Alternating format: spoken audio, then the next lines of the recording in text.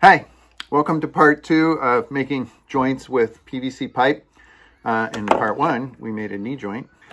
I'm going to use this for a shoulder, but this is not a shoulder joint because shoulder does all kinds of things. This is more of a pivot joint because it will just go side to side. The trick with doing this is I just have a regular 90-degree PVC angle on there, but you don't want it to pop out, right? You want it to stay on there. So there's a little channel cut into the elbow joint and a screw put in, and that's what holds it together. This took even less time to do than the knee joint. So I'm going to take you through it. I'm going to tell you a couple of things that I learned. The first thing that I learned is, of course, the pipe fits in pretty tight to the 90-degree here. And so if you just tried to like put it in there and turn it, it's really tight.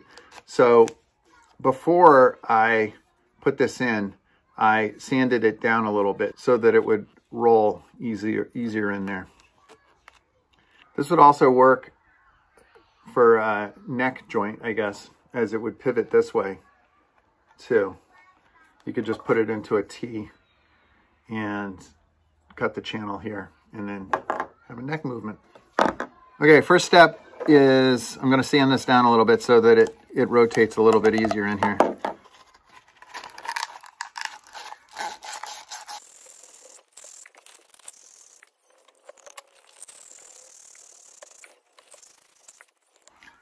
Okay, that's rotating a lot easier and it won't bind. So now I'm going to get ready to cut it.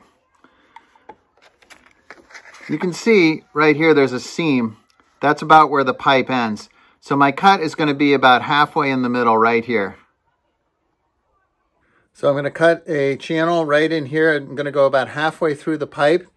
I need to cut it wide enough for this. This is an 8 by 3¼ inch screw. So I'll have to cut several times to clear out the space for it.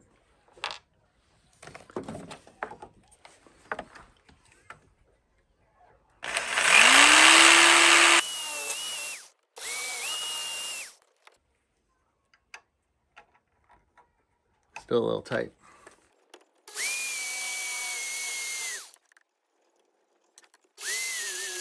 Now the next step is this is the side I sanded. I'm going to put this all the way in, and I'm going to mark it where the center is.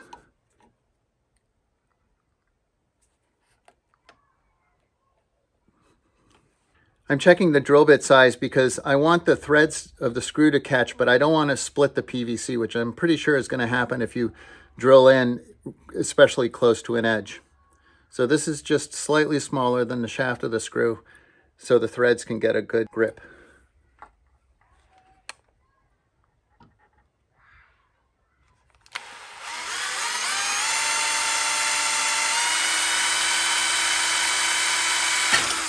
Now I'm going to put the screw in.